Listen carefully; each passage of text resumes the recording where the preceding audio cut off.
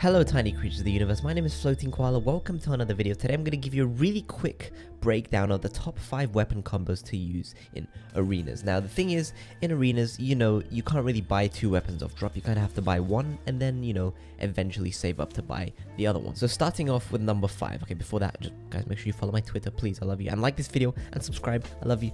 Okay, starting off with number 5, we have the Vault and the PK. Now, you obviously know that you start off with 550 credits, so if you buy the Vault, you won't really have any left.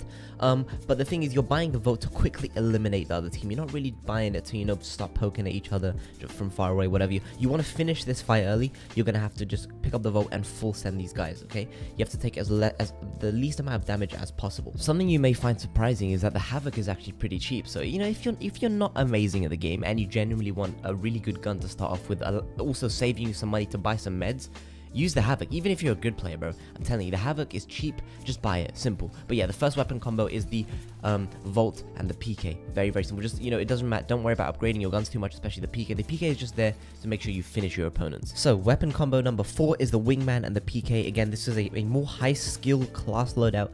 The Vault is probably the best gun to buy off of at the start. Honestly, even if you're gonna be running Wingman PK, maybe you should buy the Vault off at first, because the Wingman without attachments is kind of bad. So maybe just, use a different gun until you can save up to buy a blue Wingman or even a purple Wingman. Like I said, you mainly want to focus on upgrading a Wingman rather than the PK. The PK is there to just finish them off. You're gonna do most of your damage with the Wingman. So yeah, make sure you get cracked out with the Wingman. Moving on to number 3, ladies and gentlemen. This is a very beautiful loadout. This is the Flatline and the Alternator. In the clip you're seeing in the background here, I'm actually using the Flatline and the Re. I don't know why I was playing Gibby. I was playing like absolute ass, so I think I just picked him up because Gibby, Gibby's Gibby. But yeah, the Alternator, the Re, doesn't really matter what you use, but as long as you're using the Flatline as your main weapon, you can just use one of those, smaller, cheaper guns as your secondary weapon, which is a very, very good thing to do. Number 2, ladies and gentlemen, this is my second favorite. Okay, number 1, by the way, it is my favorite loadout. It's the most cringiest loadout to use, but it's actually amazing, so stay tuned for that.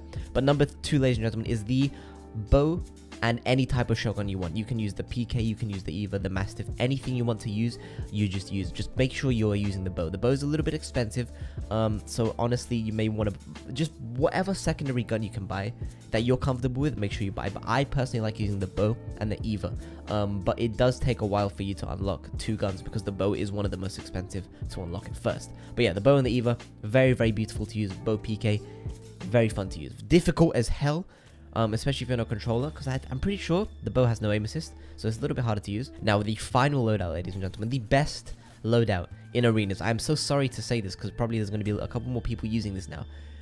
But by far, the best loadout to use is the Charge Rifle and the PK. Because you start off with 6 times on the Charge Rifle. It is the most cringiest thing on earth, because it's a game of attrition, right? Arenas is a game of attrition. It's whoever has the most heals basically wins. And the Charge Rifle is not used to kill them. It's used to diminish their supplies and basically just keep shooting them with the Charge Rifle until they have nothing. And then you can move on to killing them with the PK or the Re or whatever you want to do. But yeah, it's very cringy to use. It's easy as hell to use. It was actually super fun to use, but I'm sure if you're coming up against it, I would have probably left the game. But yeah, guys, I hope you enjoyed this video. I hope this was a little bit informative. Try using these loadouts a lot more. I'm sure I can make a part 2 or part 3 of this, because there are so many little weapon combos that you can go with. But yeah, I hope you guys enjoyed the video. I hope you found this a little bit helpful. Now you know what to buy off drop. Realistically, you can buy whatever you want to buy, but these, in my opinion, are the best weapon combos to use at the moment. There are a lot more weapons you can pick from. Yes, obviously, this is a top 5, so let me know if you want a part 2 of this, and I will gladly do one. Ladies and gentlemen, have a lovely rest of your day. Make sure you follow my Twitter, follow my Twitch, and I will see you guys in the next one. Take care.